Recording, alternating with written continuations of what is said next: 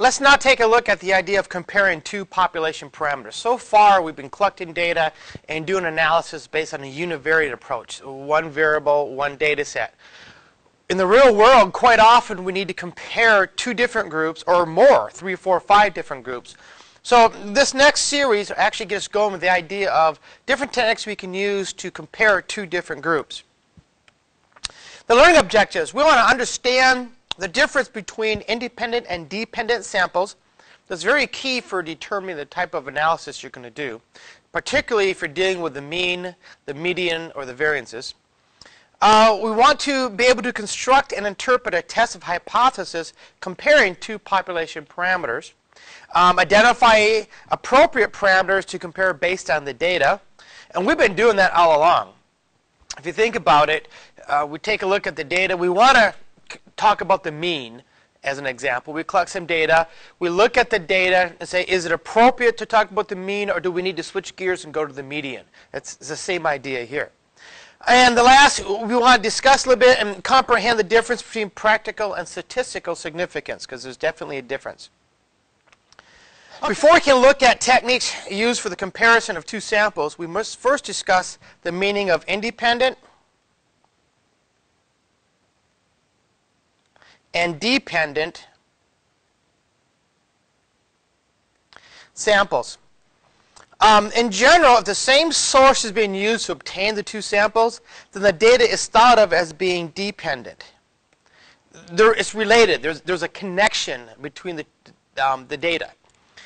The classic dependent data example is that of what's known as a test, retest,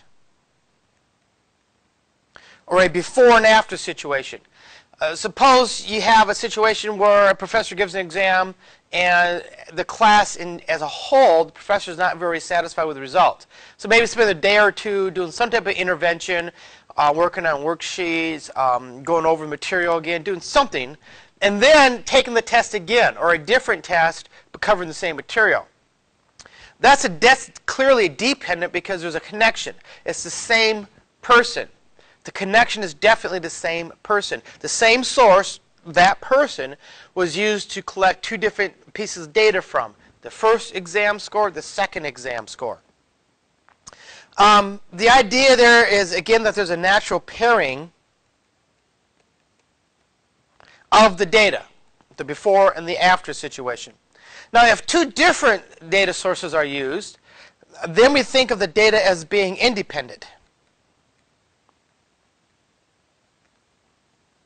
In other words, it's not related.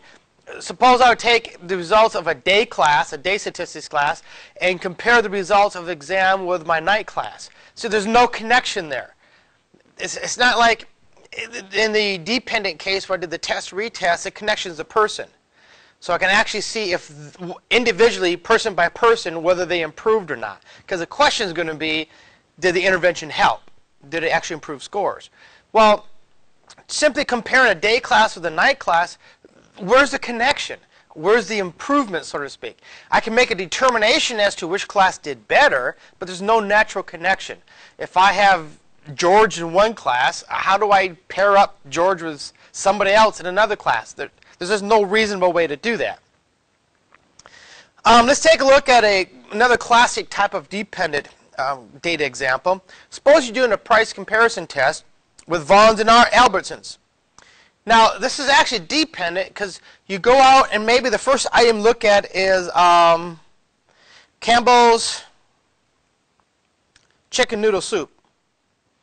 Well, you go to Vaughn's, and how much is that soup there? I don't know, maybe it's 89 cents for that can of soup.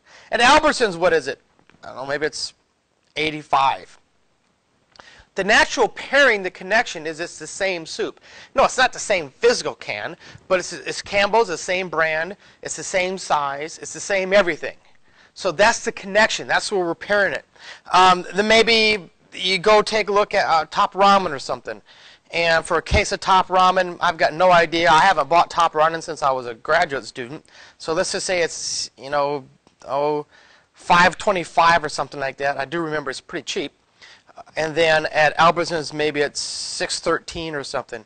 Again, there's that connection because it's the same thing. It's the same It's a case of this exact same item.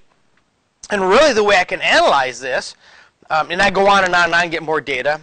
My chart here has room for 4, but clearly you're not going to do much of a price comparison with only 4. You may get 15, 20, 30 items, whatever. But the obvious way to analyze this is to subtract the 2 and look at the differences. I can subtract the 2 and look at the differences because they're paired by the same item. It's the same item, same item. So subtracting these makes sense. But go to an independent data example, like the 2 classes. If I have a day class and a night class, how would I subtract them? How would I pair them up? Let's think of this in terms of not course grades, let's say exam grades.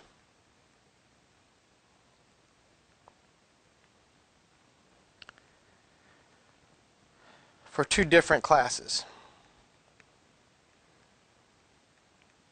There's no way I can naturally pair them. Matter of fact, it's very rare that I have the exact same number of students in a day class as a night class. So there's no way to match them up. In the dependent case, there will be exactly the same number of observations. If I'm looking at some type of milk as an example, and milk here at Vaughn's was $2.79 a gallon, and that brand wasn't available, I didn't have data for it, so I had a missing data point, what I'd end up doing is just eliminating that. So I'd still have all my data actually paired.